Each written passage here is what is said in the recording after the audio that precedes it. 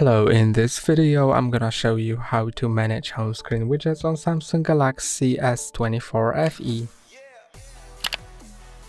To add a widget to your home screen, press and hold on the home screen, then tap on widgets, and then you can choose which app to choose a widget from. I'm gonna choose the weather app, and then you can choose which widget to add. I'm gonna choose this one, click on it, then click on add, and now it's added to your home screen. You can press and hold on it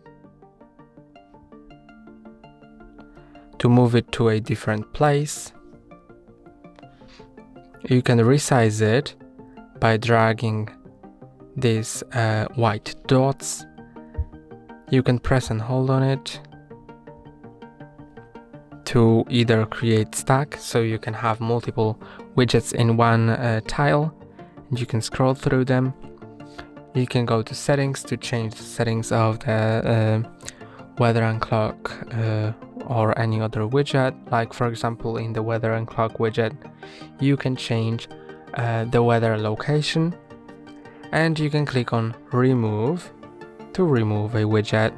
And that's all for today. Don't forget to like and subscribe. See you next time.